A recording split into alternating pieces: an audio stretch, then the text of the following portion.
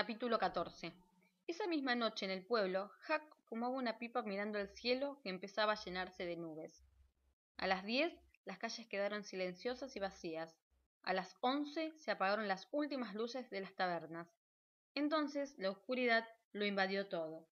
Huck esperó aburrido, pero no ocurría nada. ¿Serviría de algo vigilar? ¿No sería mejor irse a dormir? Se oyó un ruido. Alguien se acercaba. Huck se hizo un ovillo en la oscuridad, contra la puerta de una casa. Un momento después, dos hombres pasaron junto a él, casi rozándolo. Uno de ellos parecía llevar algo bajo el brazo. Huck pensó en ir a buscar a Tom, pero perdería de vista a los hombres. Saltó de su escondite y se deslizó tras ellos como un gato, con los pies desnudos a una distancia prudente. Los hombres subieron por la calle paralela al río, doblaron a la esquina por otra calle.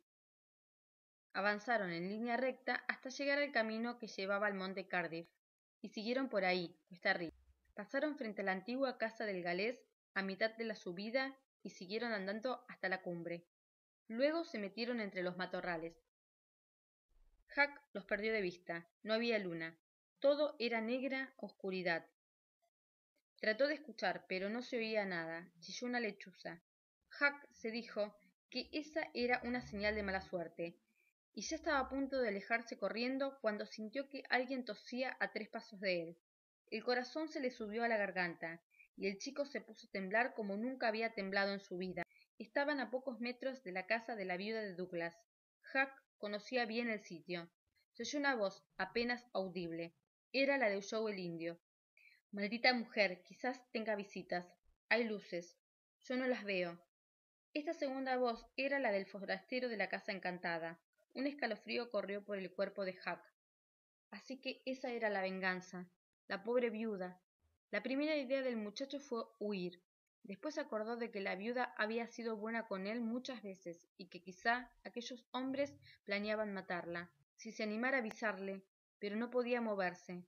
Parece que hay gente con ella, dijo el forastero. Mejor lo dejamos.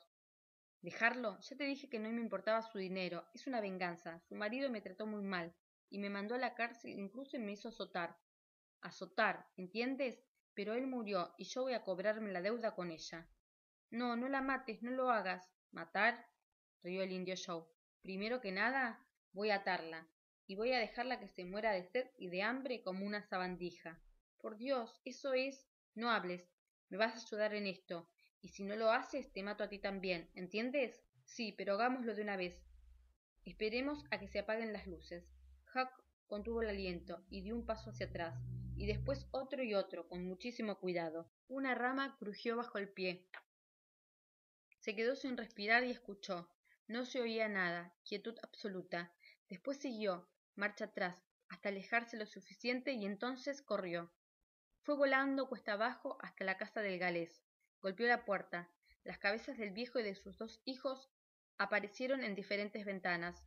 ¿Qué escándalo es ese? Protestaron. ¿Quién llama? Ábranme rápido, ya les explicaré. ¿Quién es usted? Huckleberry Finn, rápido, ábranme. Huckleberry Finn, exclamó el viejo. No es un nombre que haga abrir muchas puertas, pero ábranle, muchachos, y veamos qué pasa. Huckleberry explicó como pudo lo que acababa de ver y oír. 3 minutos después, el viejo y sus 2 hijos estaban en lo alto del monte con los rifles preparados. Huck los acompañó hasta ahí. Se agachó tras una roca y se quedó escuchando. Silencio, y después de pronto un disparo y un grito. Huck no esperó saber los detalles. Pegó un salto y salió corriendo monte abajo. Antes del alba, Huck volvió al monte y llamó suavemente a la puerta del galés. Todos dormían, pero era un sueño ligero, a causa de los emocionantes sucesos de la noche anterior. Desde una ventana, una voz gritó: ¿Quién es? Soy Huck Finn. Bienvenido. Siempre tendrás la puerta abierta en esta casa, muchacho. El galés hizo pasar a Huck. Le sirvieron el desayuno y le contaron que, al verlos llegar, los bandidos dispararon y escaparon. Por suerte, no les habían hecho daño. El galés y sus hijos bajaron al pueblo y avisaron a la policía. Esa mañana, sin embargo, era otra la noticia que preocupaba al pueblo: la desaparición de Becky y Tom. Se interrogó a los niños y a los instructores que habían ido a la excursión. Todos decían que no habían notado si Tom y Becky estaban a bordo en el viaje de vuelta. Un muchacho señaló que tal vez aún estuvieran en la cueva. La madre de Becky se desmayó, la tía Polly se puso a llorar. La alarma corrió enseguida de boca en boca.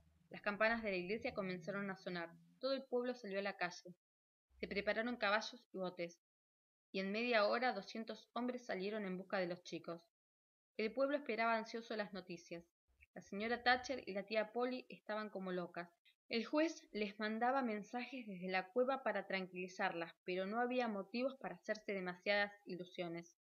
Todo lo que se supo fue que estaban registrando profundidades remotas de la cueva que jamás habían sido exploradas, y que en un sitio muy lejos de donde iban habitualmente los turistas, habían encontrado los nombres de Tom y Becky escritos en una roca. 3 días y 3 noches pasaron con tanta lentitud que se volvieron abrumadores, y al final el pueblo fue cayendo en un sopor sin esperanza.